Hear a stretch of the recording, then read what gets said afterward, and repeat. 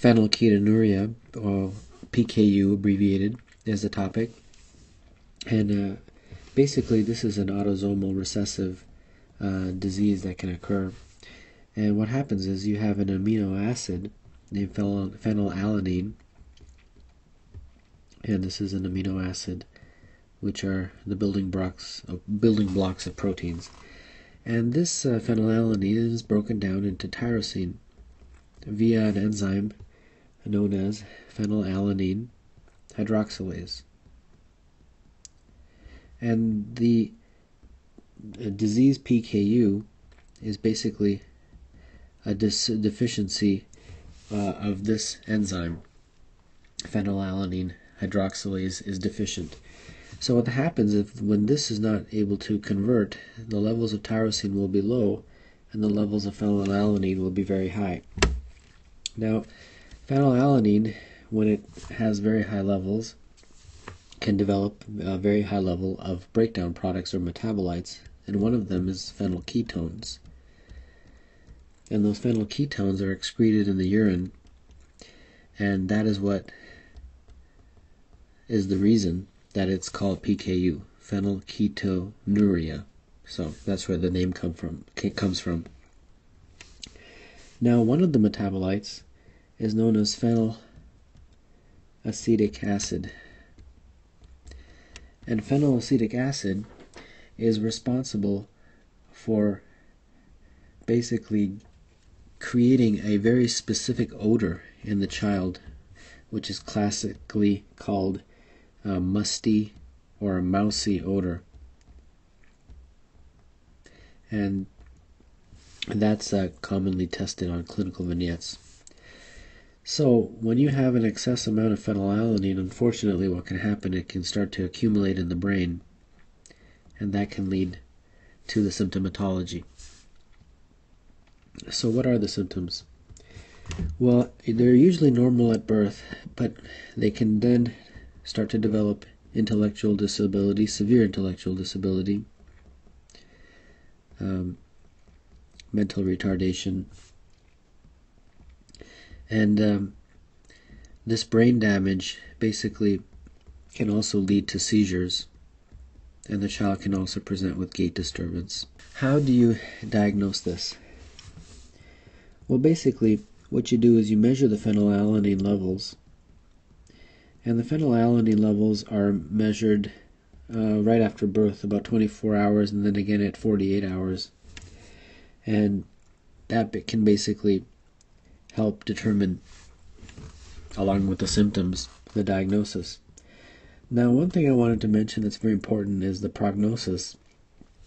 If you have a mother, a woman that's pregnant with PKU, it's very important that she control her phenylalanine levels, because if she doesn't, these levels, or this amino acid, can cross the placenta, and when it does, the excess level of phenylalanine can be teratogenic to the fetus, and that can cause some severe consequences. One of them is microcephaly, also known as small brain, and the other one is mental retardation. So it's very important that a woman who's pregnant and has PKU manage her diet very closely so that the phenylalanine levels are not too high. So then how do you treat? What is the treatment for this? Well, it involves dietary management, dietary phenylalanine restriction basically.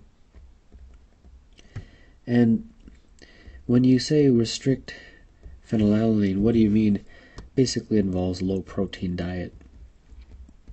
And there's also special phenylalanine free mixtures that you can buy that phenylalanine patients will commonly be using as part of their diet.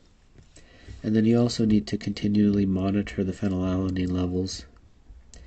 And then, because tyrosine levels are low, you need to give tyrosine supplementation as well. So let's take a look at some clinical vignettes, see what this looks like. A newborn infant is noted to have microcephaly after birth. Her mother is 38 years old. She also has a 5-year-old son who is mentally retarded, and she had one previous second trimester miscarriage. In addition, she has a genetic disease that required a special diet, but she discontinued the diet many years ago. On physical exam, the infant's weight and length are below the 10th percentile for his gestational age. He is also noted to have a grade 3 systolic ejection murmur, best heard at the lower left sternal border. Well, this is a perfect scenario of a mother with PKU who didn't control her phenylalanine levels. The phenylalanine levels then crossed the placenta and became teratogenic to the fetus, and as a result, the newborn had microcephaly. So, PKU. And then finally,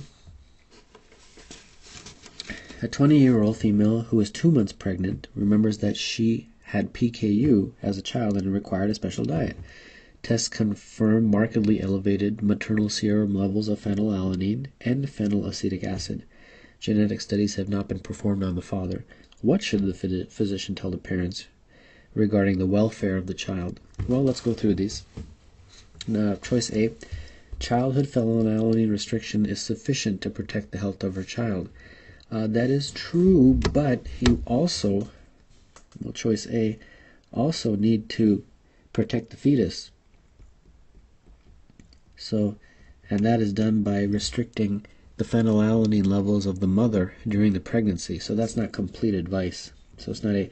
B, further information is required to ascertain if the fetus is at risk. Well, the fetus is definitely at risk. The mother has PKU. So I don't think you need any further information. Choice C, the fetus is at no health risk if it is heterozygous for the PKU gene. That's actually not true. Even if the fetus is heterozygous, the fetus will not be able to break down the excess phenylalanine levels that the mother will transmit to the fetus via the placenta. So that's not true. Choice D, the fetus is at no risk if phenylalanine levels are normalized by the 3rd trimester. That's not true. Most of the damage, the teratogenic damage, occurs in the growing organs before the 2nd month. So by process of elimination, it's E, but E makes perfect sense. The mother's hyperphenylalaninemia, high levels of phenylalanine in the blood, may have already harmed the fetus, which is true, because the phenylalanine is an amino acid in excess levels. It crosses the placenta, and it causes teratogenic effects on the fetus.